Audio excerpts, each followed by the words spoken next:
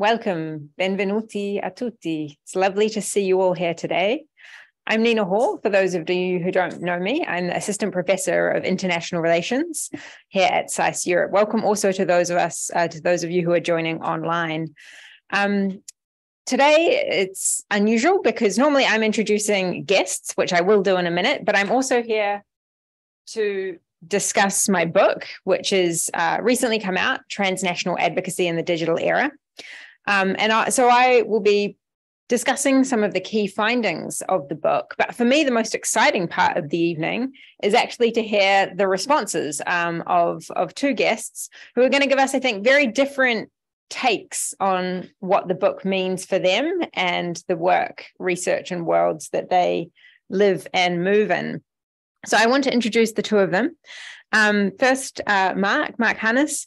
He's a serial social entrepreneur, co-founder of two startups, Inclusive America, a non-profit to increase diversity in government. And I should say, I know that it was very successful during the Biden administration in terms of trying to push Biden to accept greater diversity in senior and all levels of appointments.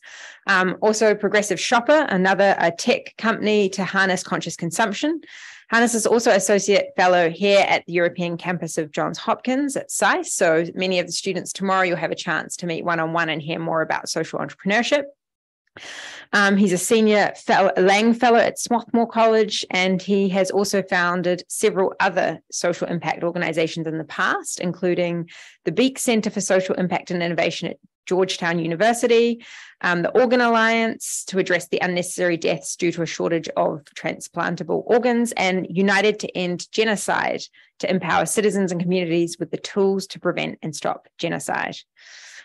Mark's also served as a White House Fellow, worked in the office of the Vice President of Joe Biden as the National Security Affairs Special Advisor for South America, Africa, and Human Rights, and he's had various fellowships for social entrepreneurship, including Ashoka, Echoing Green, Draper, Richards, Caplan, and Hunt Alternative Prime Movers, and was named a young global leader by the World Economic Forum.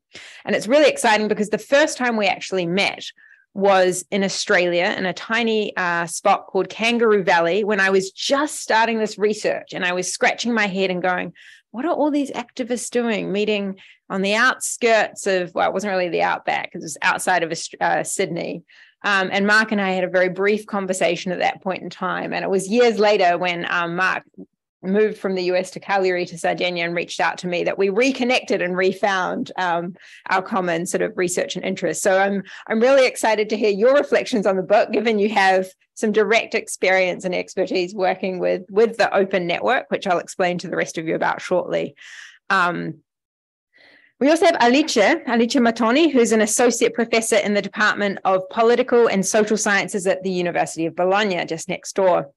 Her research focuses on the intersections between media, digital and otherwise, and social movements, civil society organizations, and other movement organizations.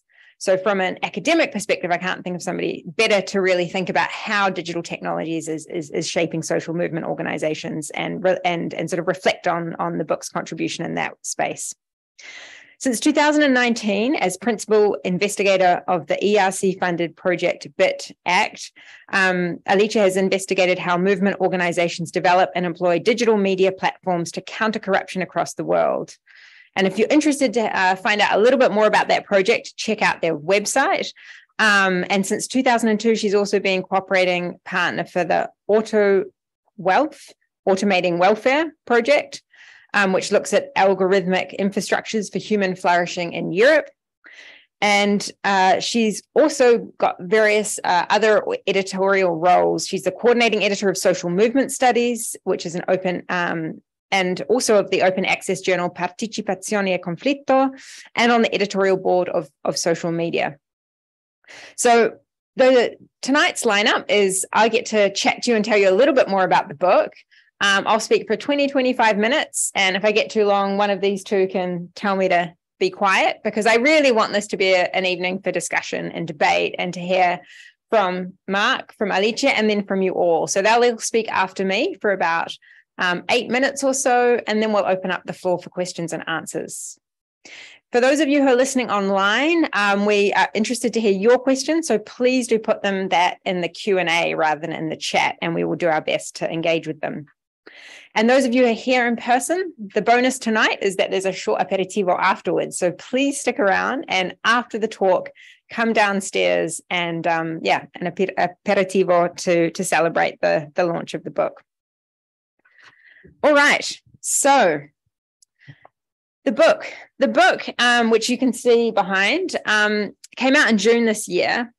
And even though it's about transnational advocacy in the digital era, I want to make a really key point starting off.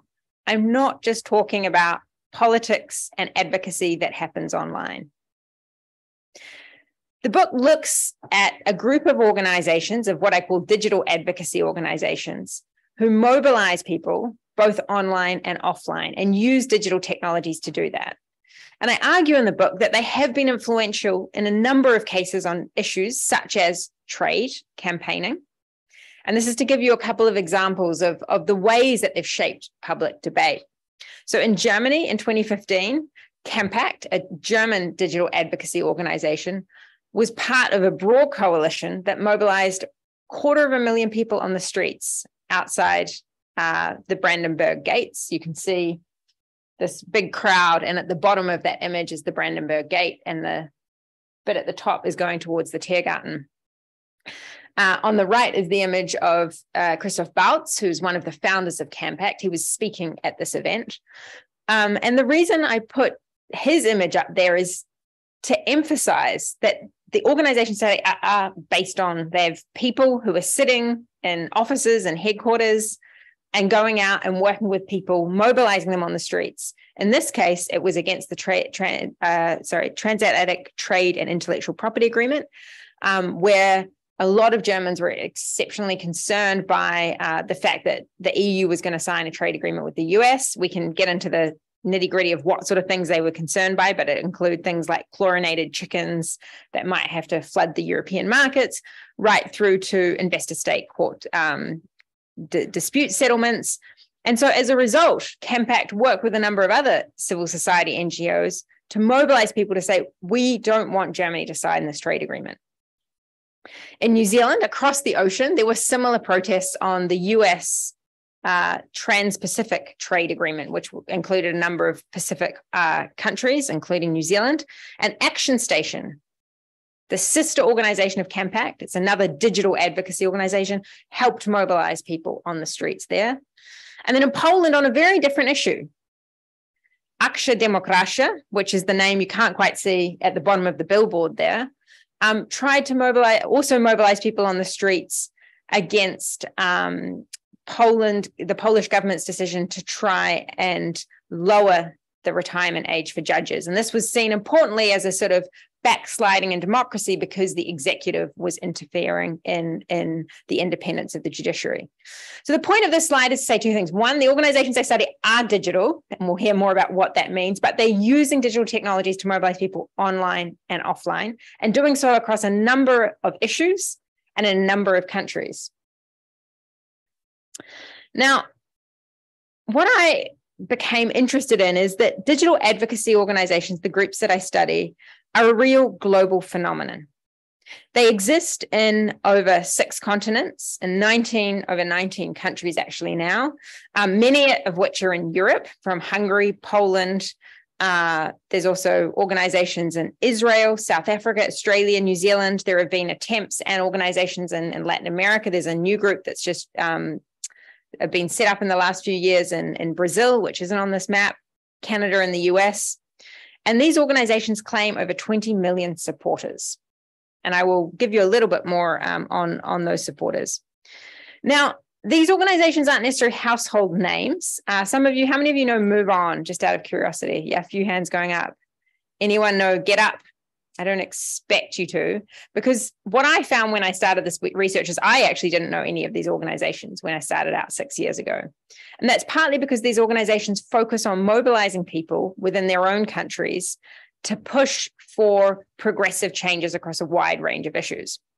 Now, I'm going to introduce Move On briefly, because Move On was the first digital advocacy organization It was launched in 1998, and the rest followed after that in the 2000s and mid-2000s.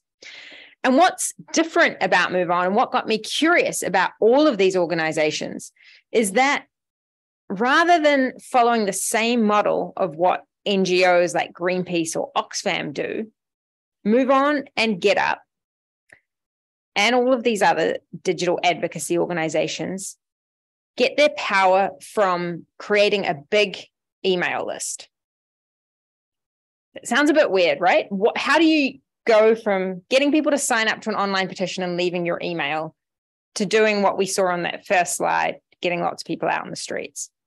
Now, the argument is this, that Move On collects people's emails through petitions and tries to mobilize them online through other petitions or sharing things on social media, but also to take actions offline. And what's interesting is that they're not just doing so on one issue. They're not Move On or Campact, for instance, isn't just mobilizing people on trade. It's collecting those email addresses to then use for subsequent campaigns on other issues. And this was where, in the late 90s and early 2000s, Move On really pioneered this. It started out working on various progressive issues. And then during the Iraq War, when there was a large backlash against the Bush administration's decision to go to war in Iraq, Move On was able to use its large email list to contact people around the US, also actually had some global members, and mobilize them. Now, what's important here is that they weren't just using the email addresses, of course. They were also doing something which Dave Karp talks about, which is called analytic activism. So most of us are familiar with Amazon, we're familiar with Netflix, and we know that, when we go online to watch a movie, we're not sure what we want to watch. Netflix tells us or gives us suggestions of things we might like based on previous things we've watched. There's a similar logic in a way operating in these campaigning groups. So once you've signed up to one petition, these groups continue to send you other campaigns that might be of interest to you. And what's important here is that they're monitoring and listening to whether or not you open the emails, you click through and take the actions recommended, and then maybe donate. And so they're able to survey and listen by that analytic activism. To give you a concrete example of this, these groups know which color button is most effective to get people to donate the most. So if you say donate now, orange is more effective than blue. And you can do that by sending half of this group sitting here orange and half blue. And if you imagine you've got 1 million people on your list, that's statistically significant, right? As we know, if it's a small group like this, maybe it actually doesn't make that much difference. Now, what I'm describing so far has been actually described in the political communications literature. I'm not really adding anything particularly new. Dave Karp, in fact, has written this great book called The Move On Effect, which talks about how Move On, using these kinds of things, collecting emails, using analytic activism, pioneered a new generation of advocacy. And he makes the argument this had a profound impact on other American political advocacy organizations. But what hasn't happened, and what my book seeks to do, is to connect the dots, because Move On's in the US, GetUp's in Australia, 38 Degrees in the UK, Campact in Germany, Amandla Molby in South Africa, Quiftet in Sweden. These organizations are all united around exactly the same model. And the book traces how this model has spread and how these organizations collaborate.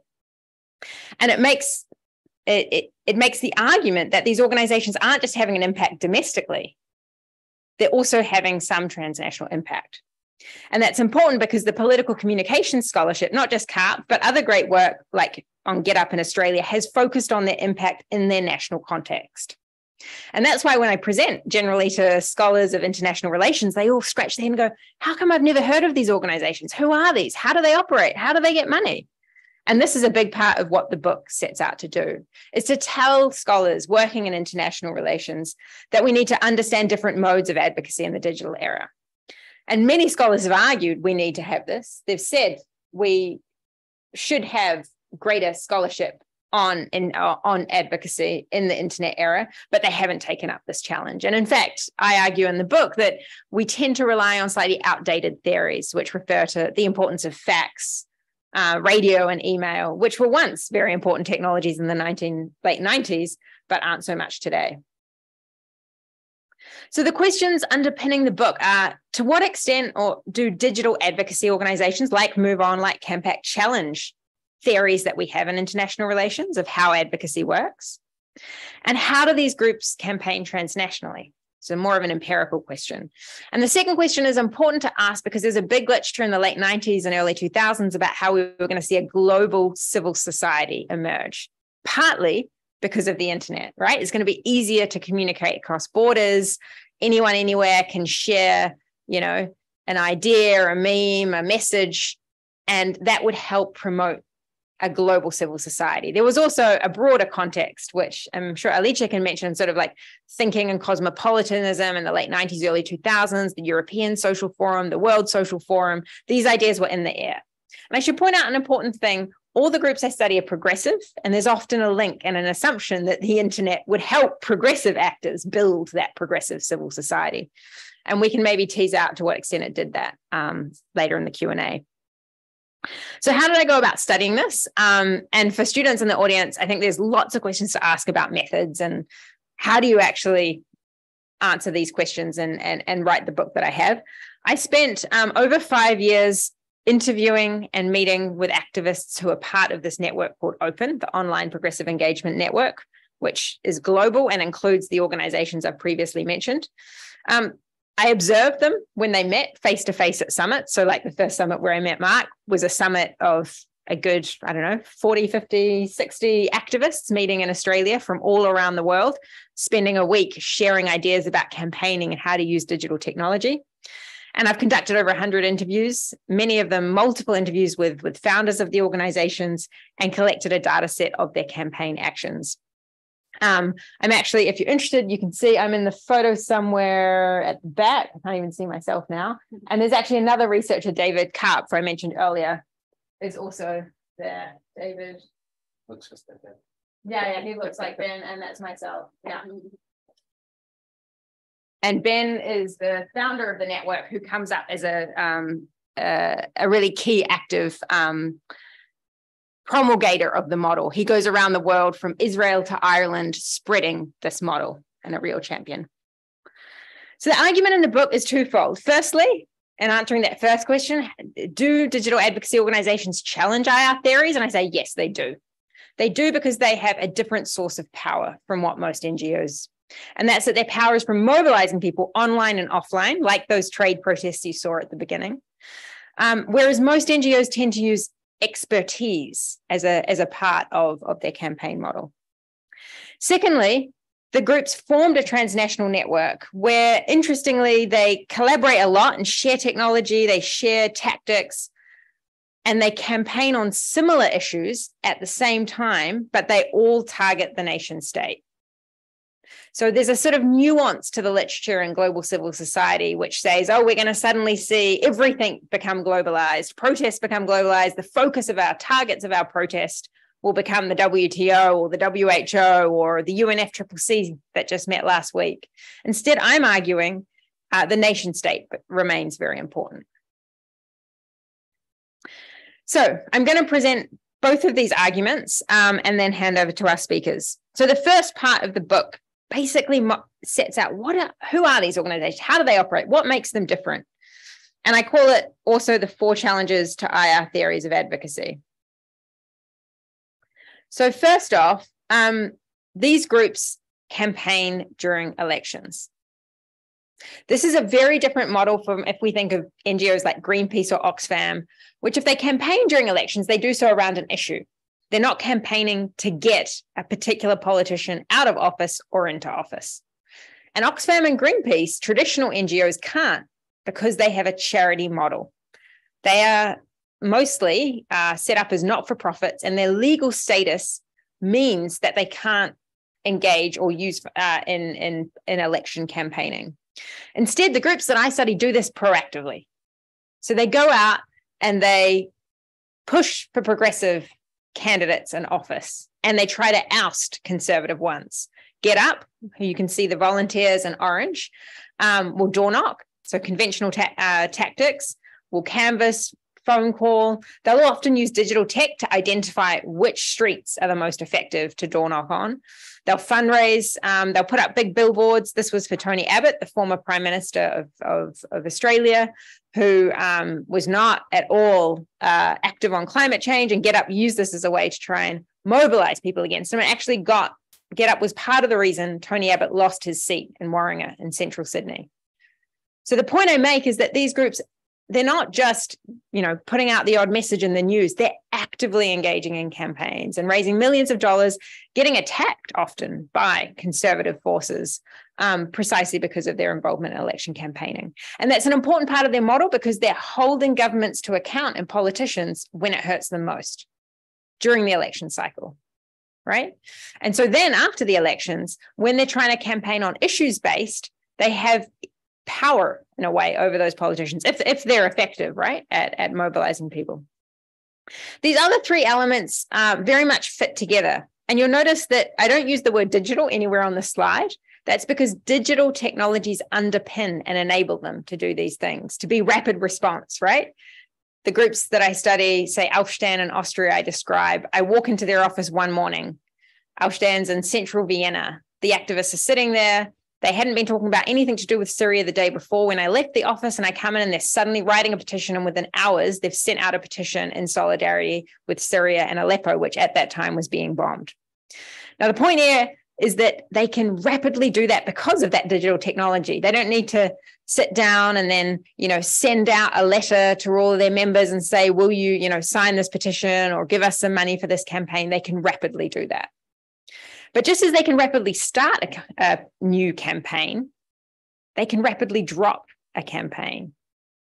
And this is what I found really interesting in the model, is that they're multi-issue. And they are multi-issue because they're listening to their members.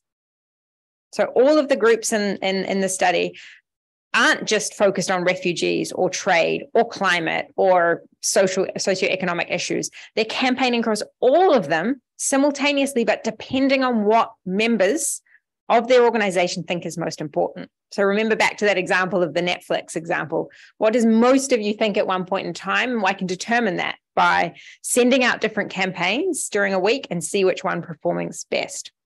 Now, this is very different from how we think about NGOs like Oxfam, for instance. In international relations scholarship, Oxfam performs a really important role on addressing poverty and inequality.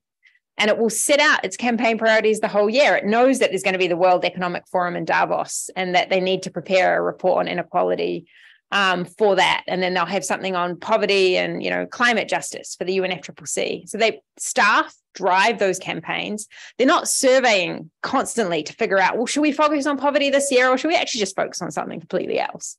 Same with Human Rights Watch. It would be weird, right? If Human Rights Watch said to you, all right, class, what do you think is most important? What's happening in Ukraine and human rights abuse there, what's happening in Ethiopia, or what's happening in Burma, and we'll just do whatever you think. There would be a problem if campaigning was based on that model. So I'm describing an analytical way of understanding campaigning that's very distinct, and it's based on being member-driven, multi-issue rapid response. And I argue that this model has power in some contexts because you can quickly jump to and mobilize mass support at moments when there's heightened political attention. So one example in the book I give is in 2015, during the refugee crisis, 38 Degrees in the UK sets up this petition, focuses it actually in this case on local councils in Norwich and around the UK, and thousands sign it. They send all these emails to MPs, and eventually, backed by a much broader community, the Prime Minister at the time, David Cameron, agrees to welcome 20,000 Syrian refugees, an additional refugee quota. And I should note here, it wasn't just 38 Degrees campaigning, right? There was a global context, there was a bunch of other organizations, but 38 Degrees could shift really quickly. And other organizations around the world did this in my study. In Poland and New Zealand and Australia and Canada, they did similar things of mobilizing people on the streets and in tweets. So this is their strength. But this is the weakness, right? If you're really quick, you start your petition and then your members lose interest. And it turns out that your members, and this is a case in the UK, are actually more interested in saving the bees, and there's good reason for saving bees, you switch campaigns. So you campaign to save Syrians for a couple of weeks, but you never do the follow through. You never actually go, do those Syrians arrive? Do we ensure that the ongoing issues at Calais with refugees trying to cross the border and get into the UK, are they being helped? That drops because you're constantly reacting to members' revealed preferences. So part of the study in the book shows some of these shortcomings of the model. And I argue that for minority rights issues, this pure form of the model is somewhat limited. And in fact, I even show that the model has evolved over time because the organizations have understood that if they are so purely reactive to members' revealed preferences, they won't be able to campaign effectively on refugee rights. And so we have at the top the sort of member-driven, rapid reactive, right? This is what a lot of us associate with digital communications, where it's hard to run campaigns for minority rights. And then we have a staff-driven logic that I observe in some of the organizations, such as Get Up in Australia or Action Station in New Zealand, that evolves. And so to give you a counterexample to the British 38 Degrees one, in Australia, Get Up mobilized people in 2015 at the height of the crisis, got them out onto the streets with Light the Dark. But in February 2016, actually the time that Mark and I were in Australia, just after that, Get Up launched this other big campaign to try and get a whole lot of asylum seekers who were on Australian mainland not to be sent off to detention. And so they continued, and they had a long-term strategic vision to get all refugees and asylum seekers out of detention centres. So the book, essentially, the first half makes this argument. We have a model, it's rapid, it's responsive, it's reactive, there's positives and weaknesses of it, but it's distinct from the ways other advocacy organizations operate. And now I want to spend the last couple of minutes just giving you a bit of a sense of how these groups operate transnationally. Because as an IR scholar, what's fascinating is not only these groups existing in all these different countries, but they're coming together regularly in person to share their tactics, to share their tech, messaging, and strategies. And this is what you saw earlier, the summit of the OPEN, the Online Progressive Engagement Network. So it's a formalized network, which includes organizations, Campact, 38 Degrees, Move On, Amandla Mobi, from around the world, and they're all nationally based organizations.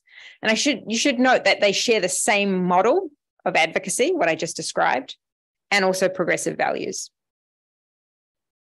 And in the book, to try and untangle, well, how do these groups campaign transnationally?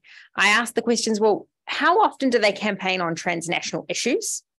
How much of it's purely domestic? Because there are occasions where, they're campaigning to save a local library or save a local park. And how often do they target international institutions? And this is because I want to untangle, sometimes in the literature, we just talk about transnational advocacy, but there's different elements that can be transnational, and they may not all be at the same time. So what I find, I collected campaign actions actually with a SAIS research assistant, Rebecca Johns. We collected 150 actions across 4 organizations. It was a whole year, all their actions. And we found that almost half the time they were working on transnational issues.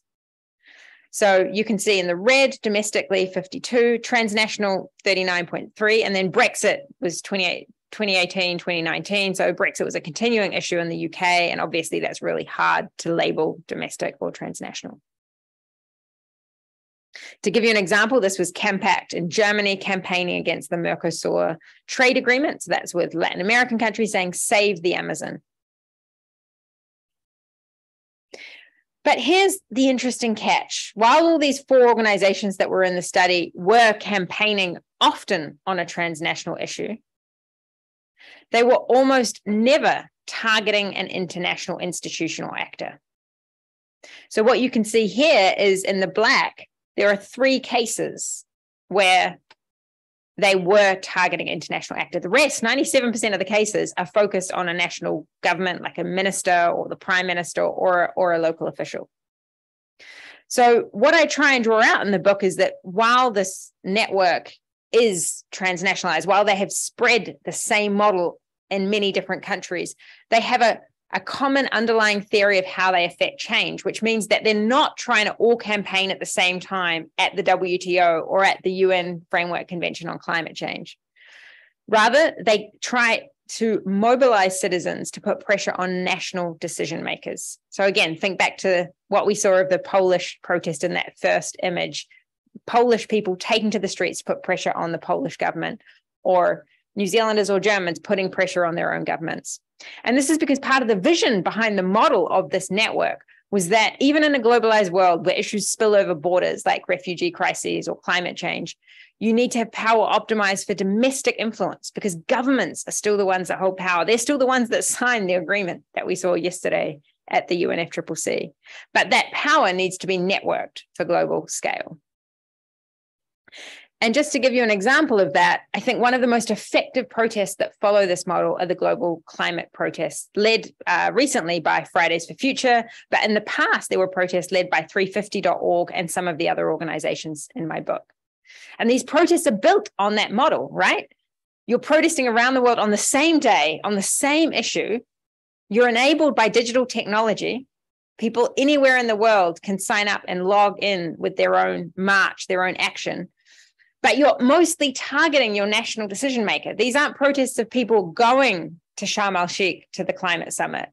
They're protests who are sitting in Canada, in India, in, New Zealand and Burma, in Uganda, and saying, we want action on climate change and want you, the government of that respective country, to take action. And this is just one example, which was back in 2014, well before the student climate strikes were happening, of how 350.org, with the support of the groups in this open network, organized the People's Climate March in over 2,000 locations in 156 countries. So to conclude, what I hope I've sort of given you a bit of a taste for is that we need to study political organizations in the digital era, formal organizations with people, with staff. It's not just all algorithms and all happening online. And these organizations, the ones in my book that I study, are fascinating because they are able to harness and mobilize people rapidly because they are member-driven, rapid response, and multi-issue, right? So they're mobilizing thousands and have access to millions often of members. And a second element of the book is just to tease out and to get us to think really carefully about what it means to be transnational today. That these groups, we've seen the spread of a model from, the US to Israel to South Africa. And a whole chapter in the book looks at when and where this model works and it doesn't. And I should note there is one group that starts in Italy and fails, and there are a bunch of failed cases we can talk about.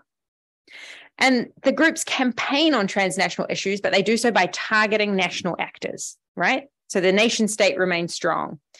And in a way, digitally distributed campaigns are a really good example of how digital technologies can enable people anywhere at any time, arguably, to harness collective power and use digital technologies, but to make a real strong stance. I'm going to leave it at that. I've got much more to say, but I think it's time to hand over. Who wants to go first? I realized we didn't even figure that out. Alicia, I'll hand over to you. Thank you. I'm really glad to be here. It was a pleasure to read the book. As you said, I study, I'm not an IR scholar.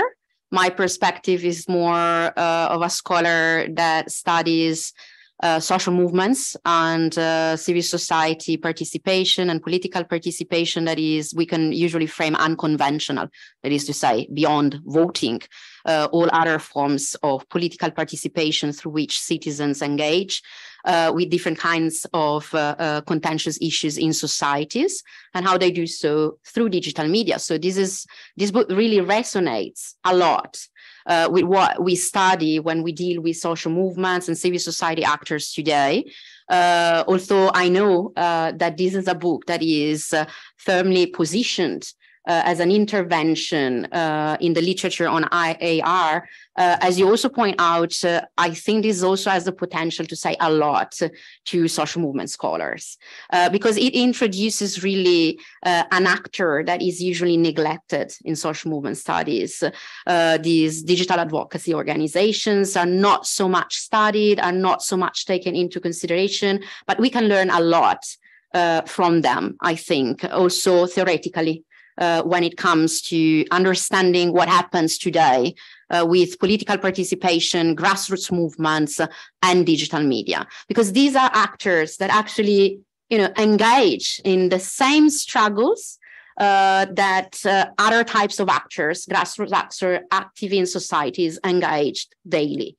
So really, it was casting light on a lot of issues that I tackled in the past years, also relating to other contentious issues and relating to other forms of organizing.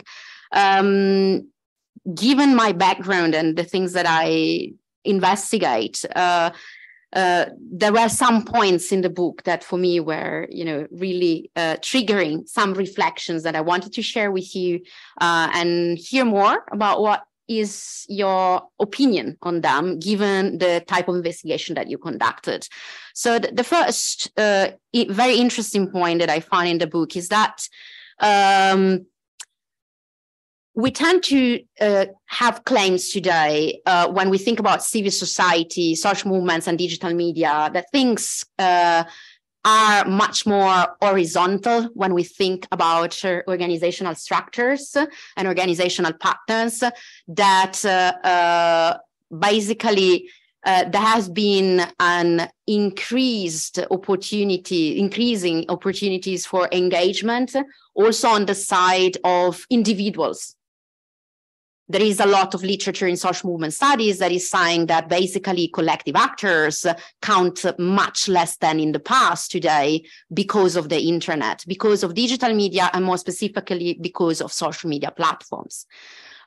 This literature is highly debated and contested because it really puts at the center the individual. What you do here is that you bring back the collective, although in other forms through these digital advocacy organizations. They are collective actors. They are not just a bunch of individuals coming together and acting individually, also in a coordinated way. They are much more than that. You point out that, and I think this is really important. So they kind of go against the so-called logic of connective action that some author speaks about when they think about campaigns like, or movements like, for instance, Occupy Wall Street, the Arab Spring, and so on and so forth. And it is very, very interesting that in a time in which digital media are so pervasive, what you show is that the collectivities are really important, and that collective actors are really at the center stage once again. And that basically it is not true that we just can rely on individuals connected through the internet to carry out campaigns in a sustainable manner and over time. Yet you have organization in which the individual participation is really important. So my question here for you is how do you recombine, or how do they recombine the individual level with the collective level? You gave us some examples, for instance, through data analytics and so on, but really at a more kind of abstract level, there is this tension that civil society organizations have to face constantly. That is this recombination between the individual and the collective. How do we find this tension resolved, if it is solved, within this kind of organization? I think it is really fascinating. And it is a tension that we can see tackled here and there in the book as well. I would really like to hear more about that. Another point that is interesting, and it is related to the fact that a lot of scholars are again saying we do have the internet, so campaigns spread virally, basically thanks to the social media platforms that become agents in themselves. So once again, the collective actor is not that important anymore, because if you have the good message, it can spread very quickly. And the message could be crafted by one individual, and then it's spread virally, and then other protests will occur in other countries, in other contexts, and a social movement will be born. And collective actors would not be so central. So this is really the current state of the art when we think about social movements today. A lot of scholarship is really claiming this. Once again, what we learn from your book is that actually the diffusion processes, the way in which from one organization we got another one, and then another one, and then another one, went through what we might call thick diffusion, opposite to the thin diffusion that characterize the diffusion across social media through social media platform. This thick diffusion put at the center brokers that are individuals that are able to travel across countries in order to speak about their organization, about their models, to convince others to embrace that organizational model, to help them, to give them resources in some form, also in the form of knowledge, for instance, to be shared. Here is a critical part, though, because these individuals need to be able to travel, need to be able to have the resources to travel. So I think that here there is a tension, again, that I really would like to be discussed about the sustainability of this type of diffusion. Because it seems that, to me, this kind of diffusion is not for everybody, only for those who can afford that. So there are a lot of social movements and grassroots activists who basically do not have the material resources to travel and spread their organizational model, for instance, spread their knowledge, connect with others, and form transnational networks. So when I was reading your book, I was really fascinated and impressed, but I was also thinking about the material inequalities that characterize today's global civil society, with this type of organization seeming to be kind of the elite organizations that belong to the global civil society today. So what about the others? Is this a model that can be replicated? Or is it a model that really is deeply tied to some material aspects? So the very last question here is related to the fact that digital advocacy organizations, they do not act in a void. They are always embedded in a broader network of civil society organizations and social movements that organize across the world on several contentious issues. You mentioned climate, migrations, and other issues that are relevant today. You briefly mentioned the fact that they sometimes act with partners, but I am curious if you have any stories that you can tell us more to cast light on these partnerships.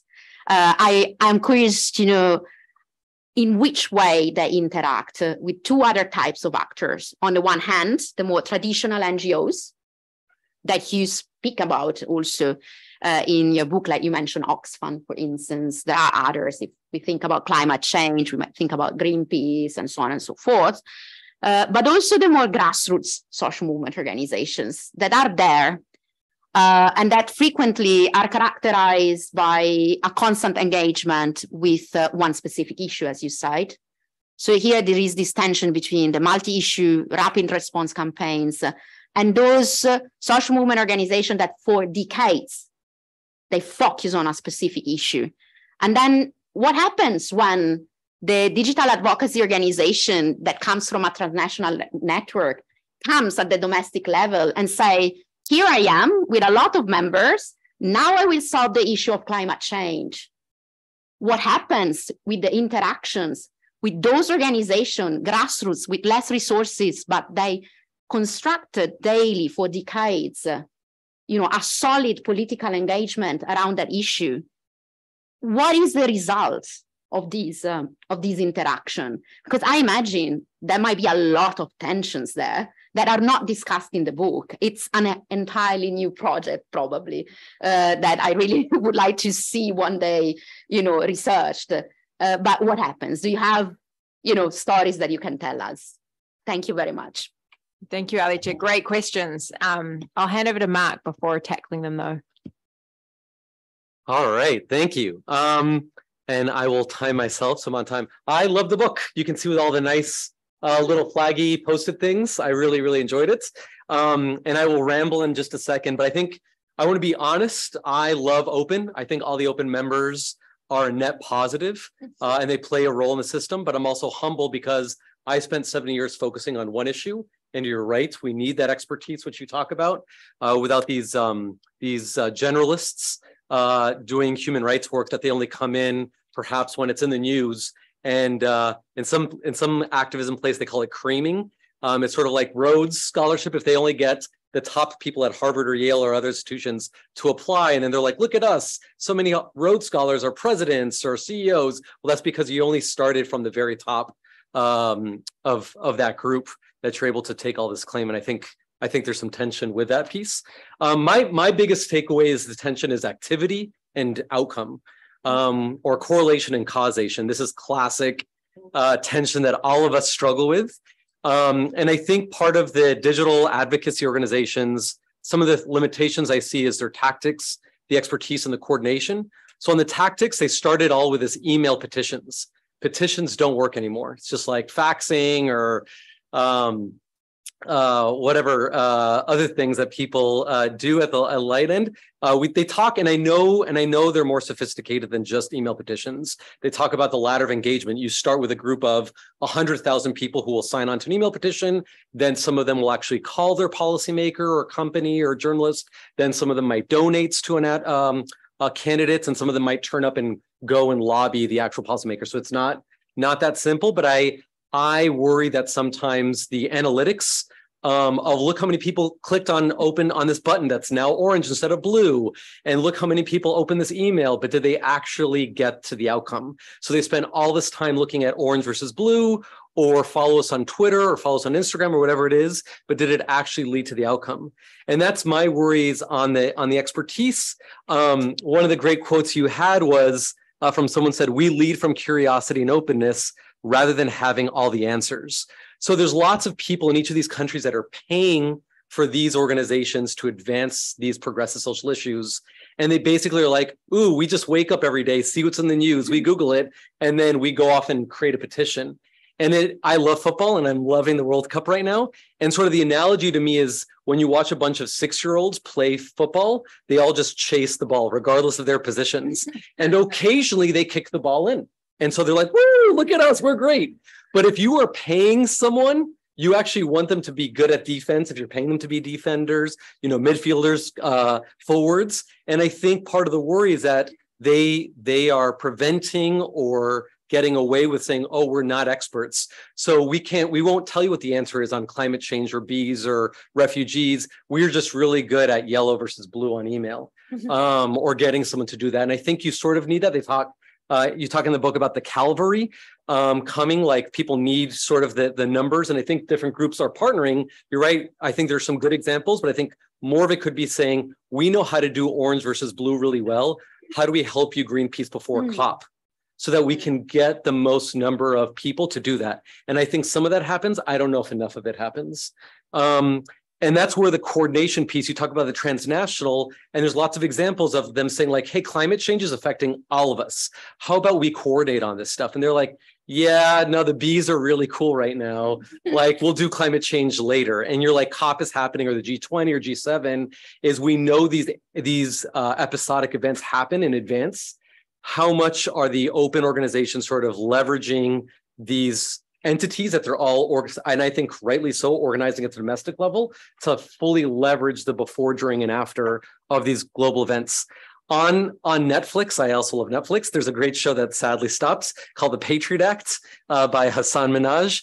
And he talked about like this tension between woke and lazy. And so there's all these people who want to be progressive and like, I care about climate change or LGBTQ or refugees, but all I rather do is just order something else from Amazon. So if like, no matter how bad Amazon is, It's just so much better to order something and get it for free. And I worry sometimes with the woke versus lazy is they don't do the hard work that's sometimes needed to address these serious things. And so we've seen in the most recent past, it's other groups. It's like in the US, it's Indivisible that did these town hall meetings that required more than sitting in front of your computer or your phone and clicking. You actually have to go and engage your policymaker and meet and demand the action. Or if we see climate change, Greta Thunberg or young high schoolers, which you talked about, they did a great job of providing support, but people didn't go to these national groups. They created new groups. And I think there should be a reflection on some of these digital advocacy organizations of what are we doing right, what are we not doing, or what are we not doing enough, or what are we doing wrong, that when you do this, and that's part of the analytics, it's sometimes too tactical and perhaps should be do more to these post-mortem strategic things. Like I look at Russia, if you look at the map, all the dots, there's so many of these groups, open networks involved in Europe. We're all being hit hard in cost with inflation, energy.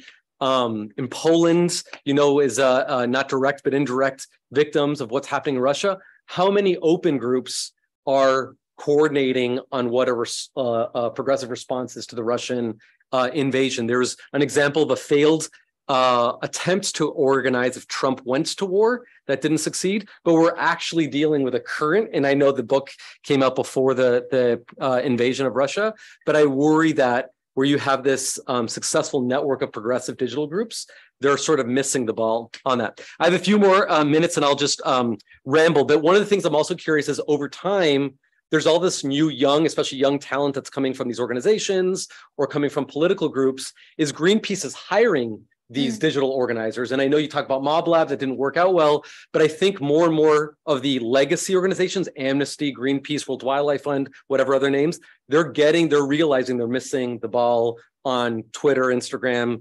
TikTok, which I think is a limitation for a lot of these groups. They're not getting the younger groups. So I wonder if the ecosystem of the digital and the native or legacy organizations will converge, whereby enough of the awareness that digital organizing works for the legacy groups will make digital or advocacy organizations less valuable to the ecosystem. I don't know. I think there's something interesting, but I think there's a value of the quick pivot, the quick fail digital thing needing.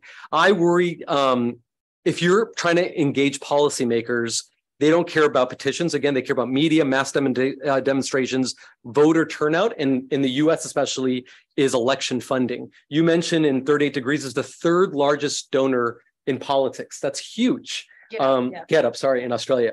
I don't think a lot of the other organizations, and maybe it's because they don't have enough money, maybe because fortunately there's not that much money involved in politics like it is in maybe in Australia or the US, but I don't think they think about every day, how do we persuade, what matters to these policymakers? Is it petitions or is it something else? And I think media, I wonder how many of these networks, I know they coordinate or they get the word out sometimes with journalists, but I wonder if they meet with journalists or outlets saying, how many people does it take to turn out or do a tweet campaign or whatever it is to sort of put more pressure on them? Okay, I think I just have one more minute. One of the big questions I wonder with some of these groups is they want to influence power but not be at the table, because you talk about the expertise being there. And I wonder if these advocacy groups had an opportunity to be at the table. So there's a classic phrase in American digital organizing, if you're not at the table, you're on the menu.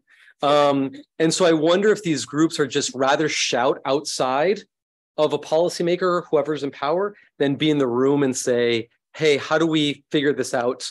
Like, you're not doing enough on climate change or refugees or whatever it is. How do we get you there by not yelling or screaming, but putting on a suit and discussing with them? And I think, I wonder whether all of those groups would agree that they would like a seat at the negotiating table. Fantastic questions. I think I'm going to tackle one of them, which you both came up with, and then hand over so we have enough time. And that was the combination of the football analogy. Are they all running after the same ball? And how do they cooperate with social movement organizations? Because those two go together.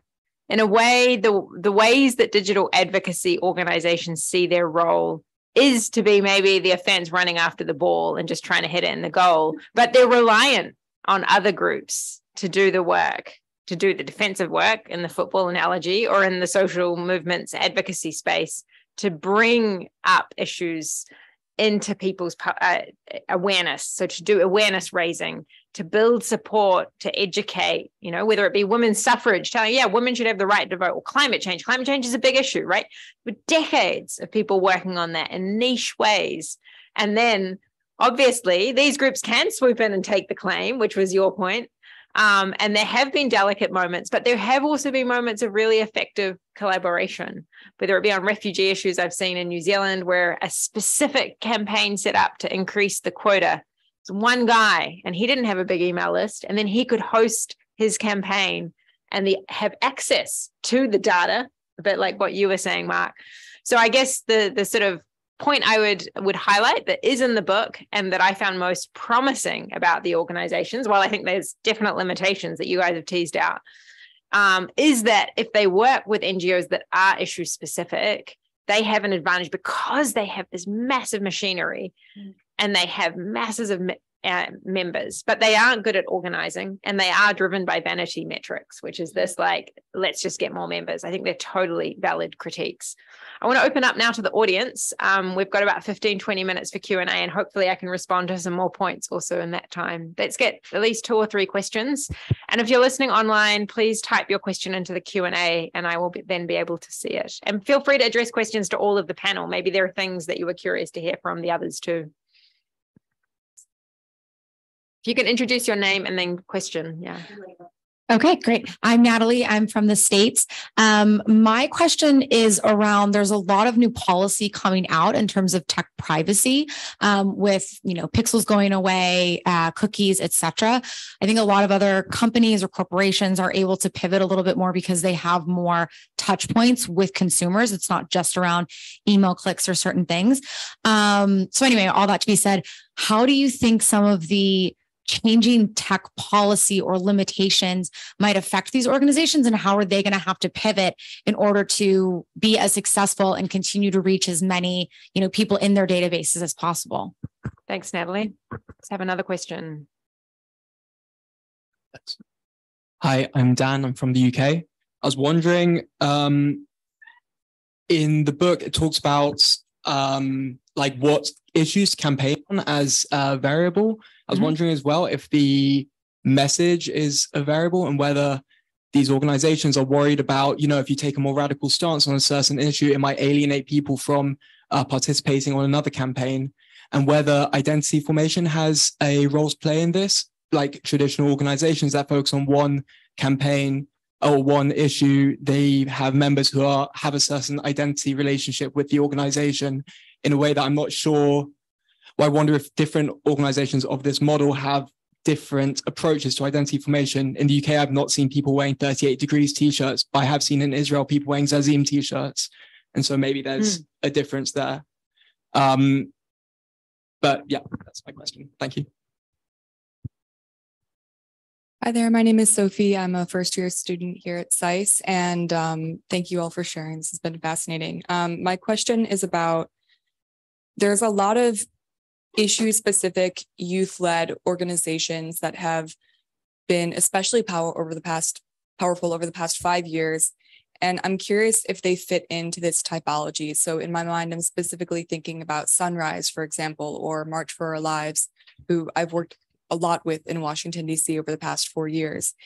So I'm curious if those would be part of these transnational advocacy groups that you're thinking of, because if so, it's interesting how a lot of times they would play into some of your findings, but also from personal experience, ways that I could think that they actually don't. Like the example of whether or not they're at the table. In DC, a lot of these groups, they actually are at the table. They have lobbying collectives where they meet with, staff on Capitol Hill, where they're going to White House meetings. So oftentimes they actually are at the table more than the general public might realize. Thank you. Great. Any other questions before we do a first round of responding? Yeah, great. Let's take another one.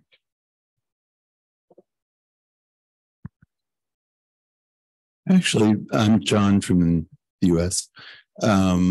I have a comment and a question. My comment has to do with the expertise issue. I'm a long-term move on supporter. And the reason I keep giving them modest amounts of money is I believe they're very sharp at winning elections, or at least fighting elections. And then I'm actually being more intelligent if I give them money rather than give a bit of money to the politician who's pushing my buttons at the moment. So it kind of blurs that distinction, I think. Their value to me is their expertise in this field. And my question is, what's Steve Bannon up to? I mean, is there now a right-wing version of this? Great questions. Well, I'll have a go at answering them. If you guys want to chip in at any point, feel free. I'll start, John. Great to have you in the audience. And yeah, I would agree that they do have some expertise, but not on issues generally, but on digital campaigning.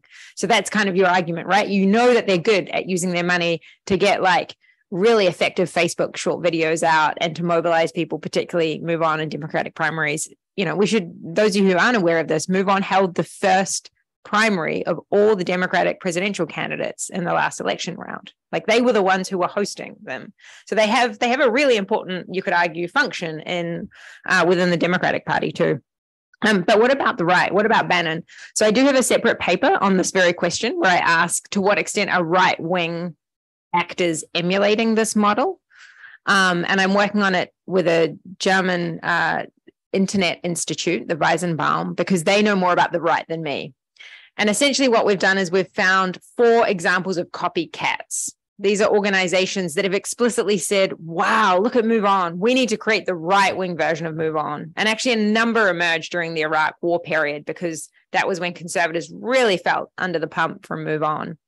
In Germany, there's one group. In Australia, there's a group called Advance Australia, which is a more center-right who are like, wow, Get Up is so powerful during election campaigns. They're fundraising all this money and tried to create the Australian one. And there's an international one called Citizen Go, which is modeled off Avaz and actually campaigns in a number of different languages, including Hungarian, I think Polish, Brazilian. So yes, there are examples. Steve Bannon's attempted to do Le Mouvement, which was like influencing the European elections. But to my knowledge, he hasn't been involved in any of the organizations I just mentioned that are specifically trying to replicate this digital advocacy model of being multi-issue rapid response. And what I would note, though, is most of the groups on the right don't tend to be member driven.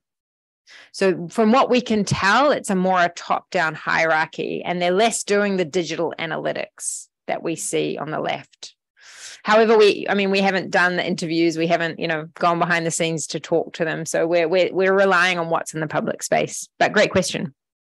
Can I just add something in your book? One of the things I really liked in your book when you mentioned some of the right groups, the right directs their users versus the left tries to engage them. I thought that was an interesting distinction.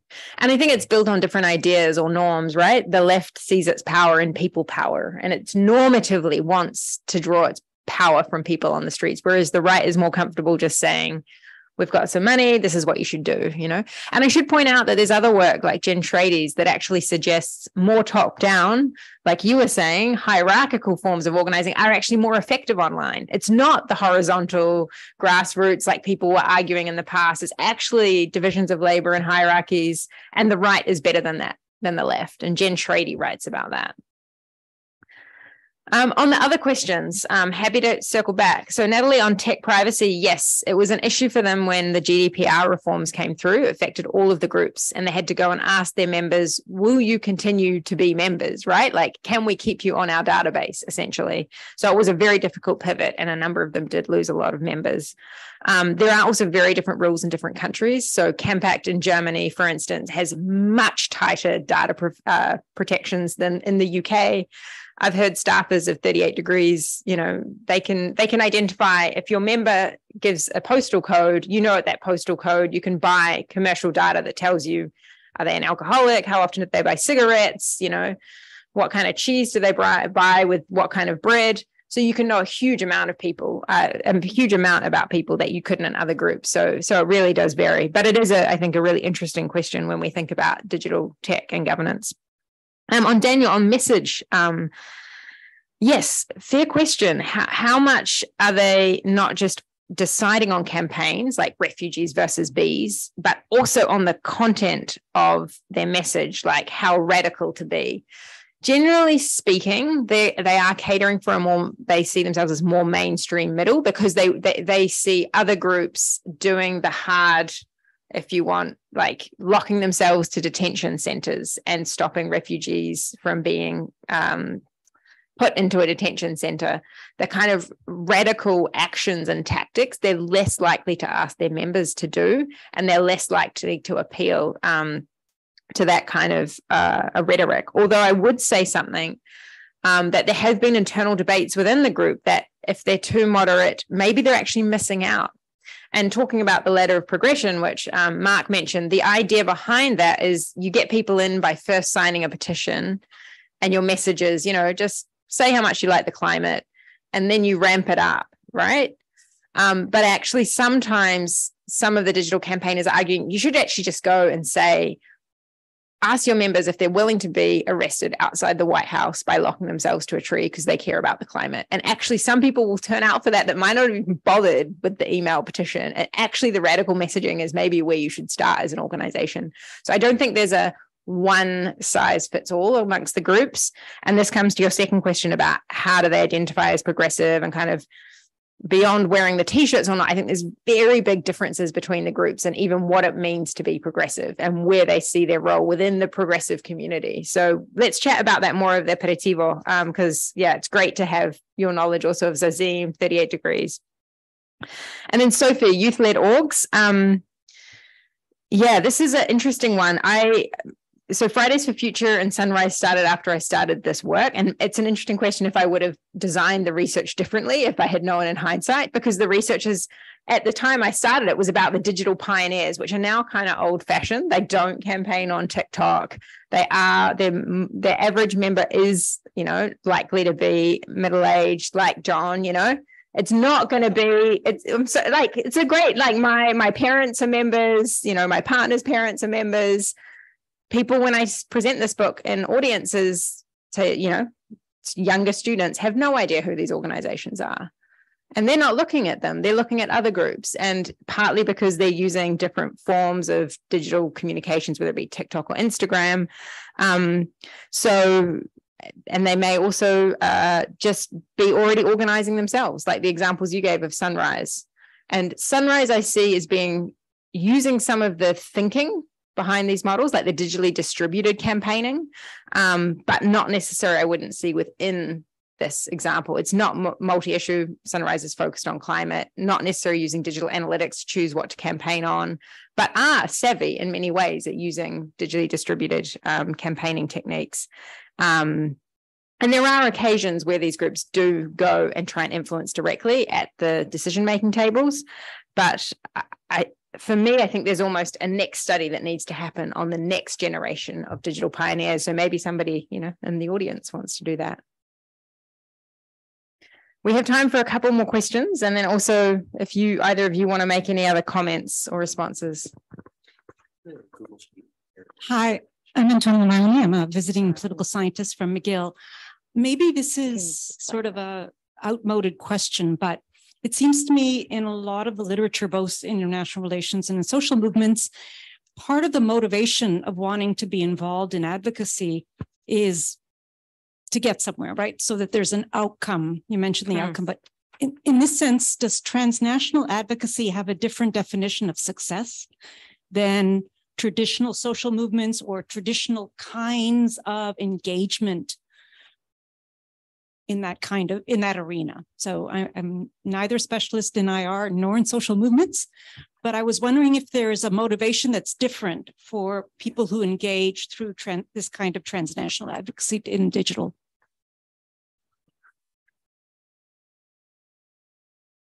We don't have any questions online, so I think this will probably be the last one. So any more? Hi, I'm Alexandra. I'm from the US. So I wanted to ask, I know we've spoken about this maybe a bit, but how do digital advocacy organizations interact with and compare to established more traditional political parties, since both entities have certain agendas or are value driven in either a progressive way or less so. Of course, coming from the US, I'm thinking about, for instance, the Democratic Party and how it's a like one agenda that it has as like the liberal political party in the US compares to more or to progressive DAOs and their agendas or values that they're promulgating. And then how do you see the relationship between DAOs and traditional political parties evolving over time, if they in fact do interact and influence one another? And then I know you mentioned digital parties in your book, so I was wondering if you could touch on that, maybe in relation to this question. Thanks, Alexandra. Do either of you want to throw in any things? Questions, comments? Right. Yeah. Well, I guess Go for it. one question I had, one of the things this Bees Refugees really shocked me, I thought it was a good tension, is in the US, there's a thing called deep organizing, and it's been used a lot with LGBTQ, is to say, I need to sort of find another to connect with you on a more human level. Let's a person who identifies as LGBTQ to try to persuade someone who maybe not totally antithetical, but maybe on the fence, to get them like to not to support their petition or whatever action it is. And I wonder if what your thoughts are on digital advocacy organizations using empathy, because you talk about the boy that really drove up like a change in various of these countries for the digital advocacy organization.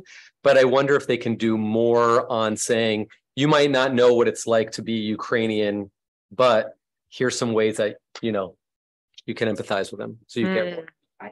May I? Yeah, go for it. I want to add a reflection that is related to some of the questions that have been raised on the role of members. Because I was wondering how much, since they are reactive to their members and the issue they care about, which is their role in setting the agenda, more generally speaking? Because from where their members decide which is the issues that counts, is it from the mainstream media, the legacy media? Is it from the debate on social media platforms? Are they also setting the agenda, or are they, simply listening to what the member says, but they are not taking an active role in shaping the agenda?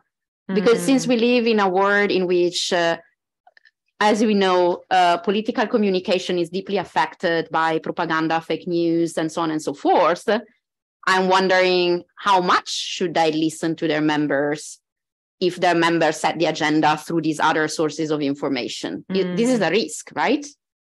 So that was, something that I didn't think before, but in listening to you, I think it's a pressing issue for them, or not, maybe not. No, I think, a lot of these questions, I think, also relate to what we heard from Antonio about what is success for the groups and how do they see their role within the broader progressive side. So I'll tell a short anecdote to give you an example of how they understand their role vis-a-vis their members and the broader progressive sector. Because when I was in Australia, Kangaroo Valley, I went to a session where one of the heads of Campact, the German organization, was sitting there. We want to understand our impact better. So this exact point of activity versus outcome. We're running around, we're doing 1 million petitions, but what are we actually changing? What is camp? And I was new to these groups. I was like, hey, I'm happy to do an audit. I'm happy to go around and talk to you all and find out how you understand impact. And this was when I was fresh, naive, didn't really understand what they did. And what struck me, and I came up with these sort of 4 different, at least 3 solid different ways that they saw impact. The first was the vanity metrics, was like membership growth, right? Getting as many members signed up and monitoring how growthy your petitions are. Like, oh my God, your petition's viral in a day. This is amazing. And in fact, Felix, just last week when I presented to Campact again, came back to me and said, oh, can you tell me what the latest literature is on virality and petitions? How do I make them? This is still a big issue, right? That's how they make their money. Bees are great. They get lots of funding. So that is an issue if that's all that you're doing. However, there is more than that. the groups also talked about wanting to win the campaigns that they run, right? Not just making money off them. And then the question is like, how do they do that and when do they do that? And what their core model is mobilizing. It's not deep organizing. And for those of you who do my class next semester, Transnational Advocacy, we read Hari Khan, who's great on this difference between mobilizing, which is broad but thin, versus organizing, which is deep. And a lot of them want to like organize and develop the capacities of their members, but I would say they're not really good at that in general. They're good at getting people to turn out and like door knock, but not necessarily develop them beyond that. And then changing political outcomes is, of course, even if you are good at organizing, it doesn't even happen spontaneously.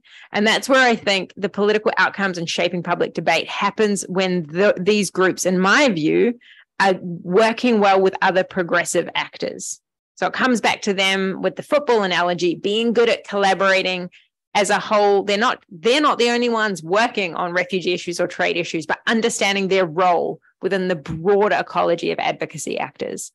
And so coming back to your question about empathy, what I saw really effective in Get Up when it did this refugee campaigning was not just that it like started with the Aylan Kurdi moment. It was like, let's get everyone out to the streets. And then, oh, that moment's over. You know, the media, the legacy media are over it. Okay, let's go back to whatever issue is big in Australia. They kept campaigning because they'd set it as a strategic priority. So sometimes the groups do set long-term strategic priorities, and they tried to shift their membership. And I spent a lot of time, Shen, the head of that campaign, was driving me to the airport as she was coordinating the campaign on the phone with others in the NGO sector. And she had the people who were like, you know, we want the vanilla strategy. We want to get, you know, the people who are a bit scared of refugees, but we want to get them on side. And then she had the people on the phone that were like, let's blockade the detention centers. Let's like stop the hospitals from handing over the babies to the state authorities. You know, they had all of them on the phone. They were coordinating across the sector, and they were realizing and testing the messaging, which comes back to Daniel's point, that realize that they need to actually talk about refugees, not just from a place of empathy, but from actually, these are people like us. So this is a big shift that happened in the refugee sector in Australia, was saying refugees aren't these scary people that have been tortured and gone through all these political things. You know, they like football, they like music, they go to rock and roll concerts. You want them as your neighbor. So there was a big shift that happened, partly from a political consultant. But yeah, so I guess in trying to tie that all together to this point is, how do they define success? These groups themselves, because their money comes from their members, are often easily caught up in growthiness, caught up in vanity metrics, but their aim is to be more about political change and to build progressive political change. And Amandla Mobi in South Africa is fascinating because more of their funding comes from grants, and grant bodies require you to trace your success. So you can start to see some really interesting differences. Alexandra, political parties. I'm going to be brief, and then we can chat more at the aperitivo, because I think this is a big question. The political parties, they campaign with these groups in very different ways. I'd say Move On is quite strongly linked with the Democrats. Get Up has worked a lot across the progressive political party sectors, but say New Zealand and Germany, which have very different electoral systems, these groups don't necessarily have such strong institutional links with the political parties because of the way elections are run. And in terms of what I think is probably the most interesting to kind of leave us on is that part of the purpose of the book is to understand the model that empowers tactics like online petitions. It's not just to look at a particular activity like an online petition, but to understand why groups might want like to have somebody's email address and what you can then do with that.